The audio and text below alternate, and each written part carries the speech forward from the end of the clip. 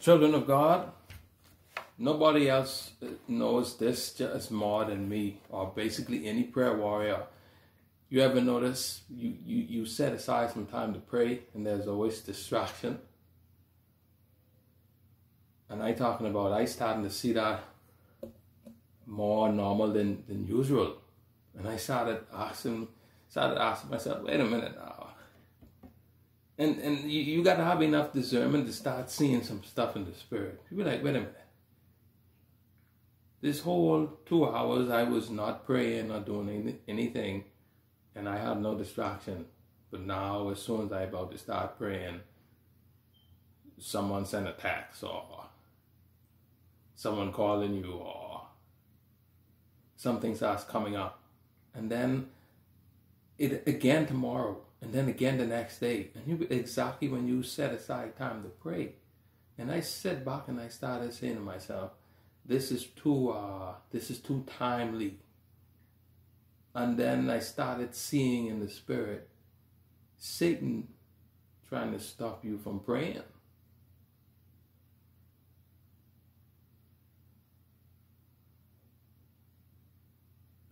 And child of God, you have to get to that point where you start seeing in the spirit like that, Sometimes you have to get past,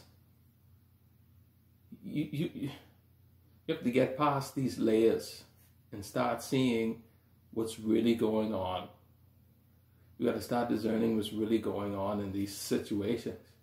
Because outwardly it looks like someone sent a text message, or you got to go to the food store, or you got to do this, or you got to do this. It looks like things coming up that you got to do.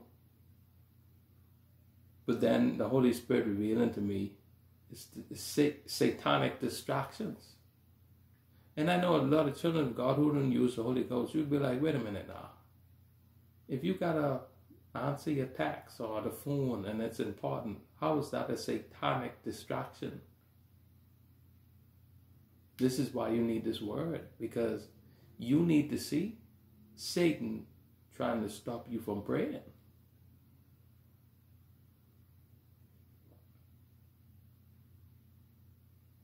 That's the first thing. This is the first thing. You cannot get this word if you cannot see Satan trying to stop you from praying. Satan trying to stop you from praying. No, I'm not asking you to focus on what the distractions are. You need to see Satan is the one who's trying to stop you from praying. See, because if you can't receive that, then you're not going to receive this. Satan, why is Satan trying to stop you? Because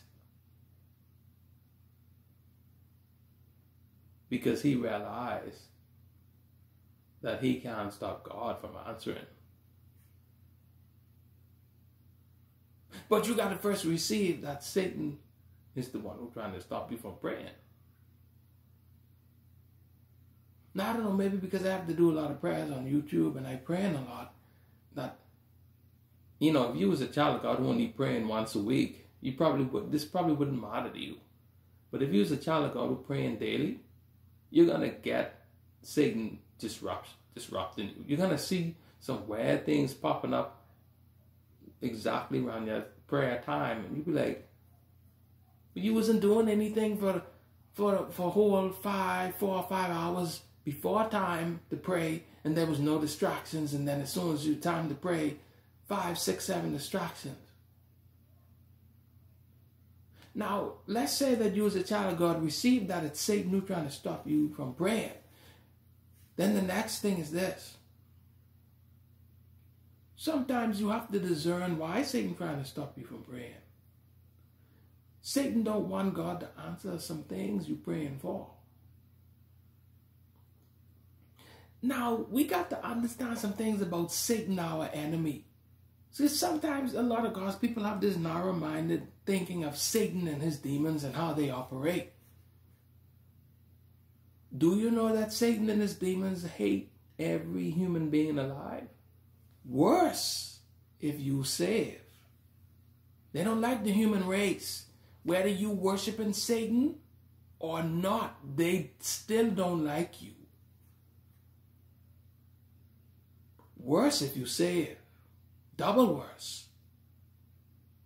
Triple worse if you warfaring and praying and fasting and speaking in tongues and praising.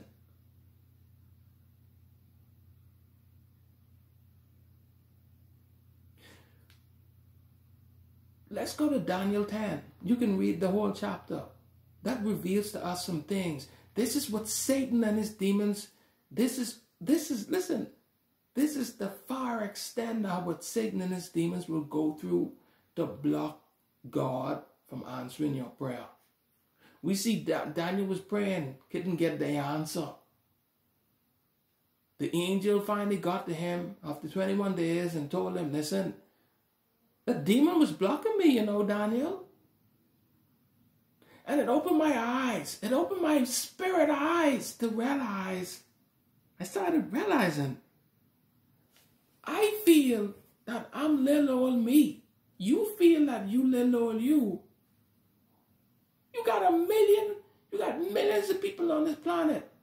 Why Satan gonna send an angel to block you from getting an answer from God? Think about that.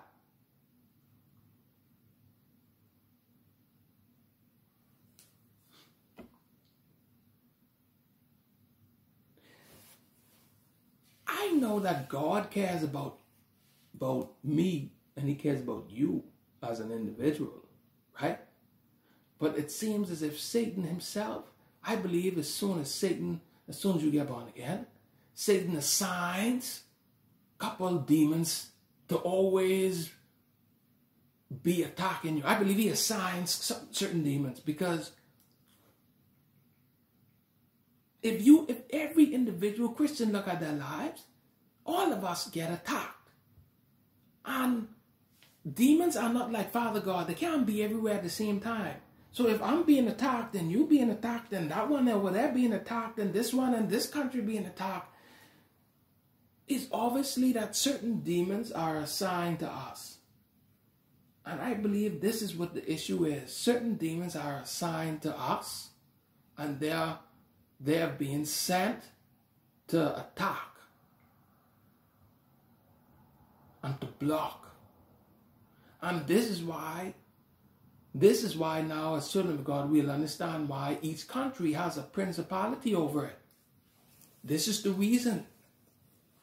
Even if they're not assigned to us, this is the purpose of the principality over every individual country. To block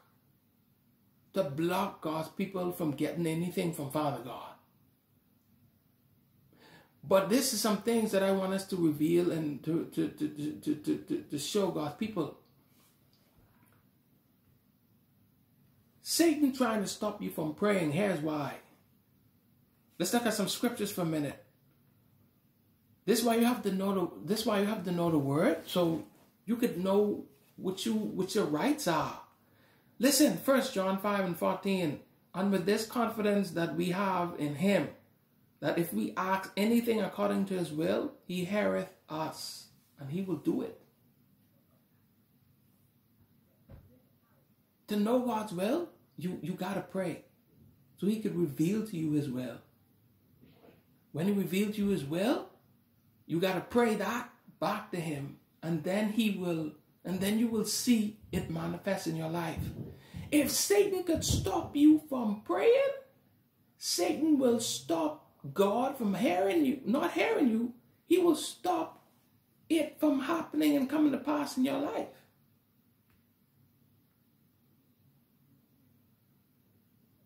Because God waiting for you to pray to him about it. The scripture says that's how God will answer us. God hears us. But God, if you don't pray,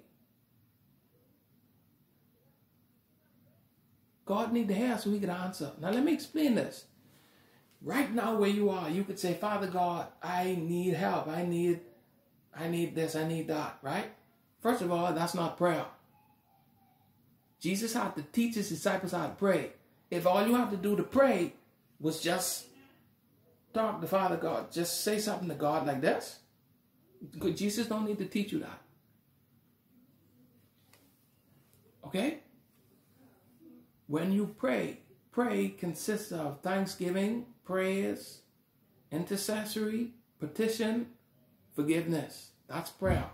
When you pray like this, when you follow this way, it's considered to be prayer. When you ask, when you include God's will in that, He hears you and He will answer you. We have confidence in that because that's scripture. James 4:3, ye ask and receive not because you ask amiss. Okay? Amiss means you didn't ask according to His will, like 1 John 5:14 says. You have to ask according to His will. If you don't, then you're asking amiss. Now, James 4:3 gives us confidence because it reveals to us. It reveals us some things. You have to ask. Ask in prayer. So if Satan could block you or hinder you from asking in prayer or from just praying to God His will, He's blocking it from manifesting. He's blocking your prayer. He's blocking God from being able to answer you simply because He's blocking you and hindering you from praying. This is how it makes sense. Follow this. You have to understand the system. You want God to answer you, you have to pray. In prayer, you should ask and pray according to God's will. That has to be done in prayer. According to scriptures, once we do that like that, God will answer us. So if Satan blocks you from praying, you're not praying God's will, and you're not asking God in prayer. It's going to block God for us. God's not going to answer you. What ye desire can't come to pass because you're not praying it. God not giving you anything because you're not asking in prayer. So I just wanted to encourage God's people with this. We must understand, do not let Satan stop you from praying. God bless.